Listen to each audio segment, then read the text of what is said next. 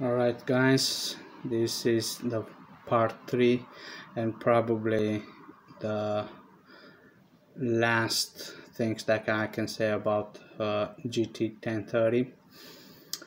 Can you mine it? Can you make profit out of it? I mean, you pay quite a lot of money, but if you don't do anything else except gaming, then can you make some money? Can you make some coins?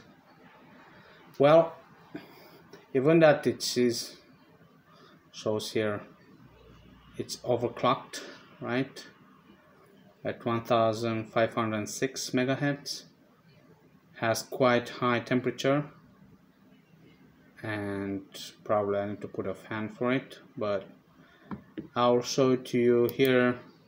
It's not. So I put it here for profit switching. This is a Betterhash, by the way, which either Betterhash or NiceHash have kind of the same algorithms, but I put it for profit switching, and it says profit switching error because it cannot identify anything except this Zcash, which goes for 34 hashes per second. So at the end of the month you will get $0.06. That's horrible. Well, GT 1030 for mining is completely dead. If you want to purchase this graphic card, I strongly recommend don't. It's not worth it at all. You will spend money, except just casual gaming, maybe some high settings old games. That is fairly good, but definitely not mining. 100% not mining. Actually, I'm making more money with my processor. I make like $3.41, as you can see it over here with Monero, like 1.2 kilo hashes per second. Then I can make with this graphic card. In Iceland,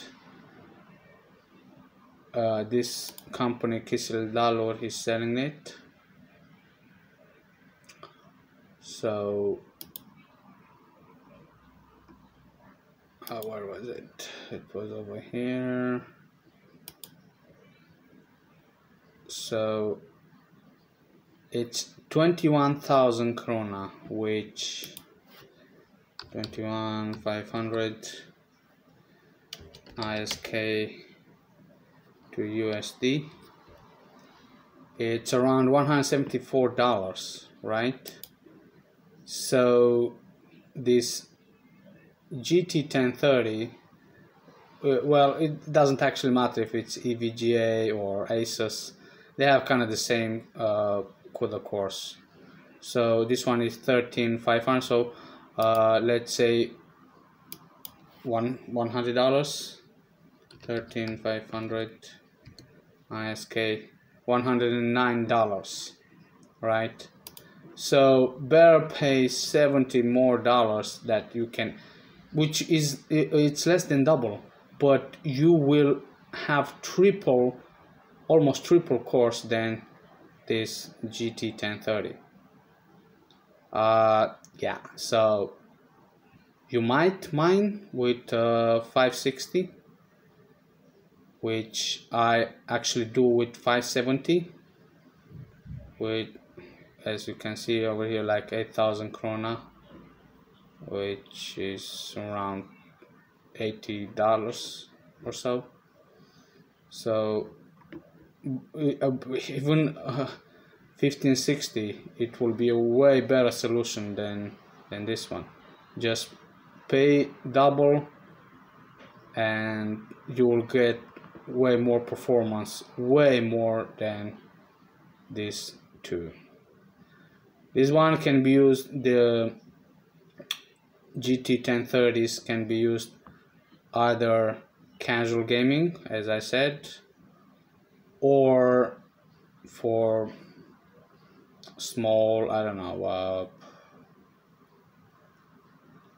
I really have no idea what can you use it for, because now these days it needs a lot of graphics. So if you want some high performant or let's say a medium performance, these one are below low performance. Alright guys, so that's it. Thank you for watching. Please subscribe to the channel if you like this content, and I will try to make more videos about if you can just leave in the some comments, what would you like, gaming, mining, or just reviews of graphic cards and anything about electronics. Just let me know. So if you like this video, please give a like and share with your friends, and have a good night.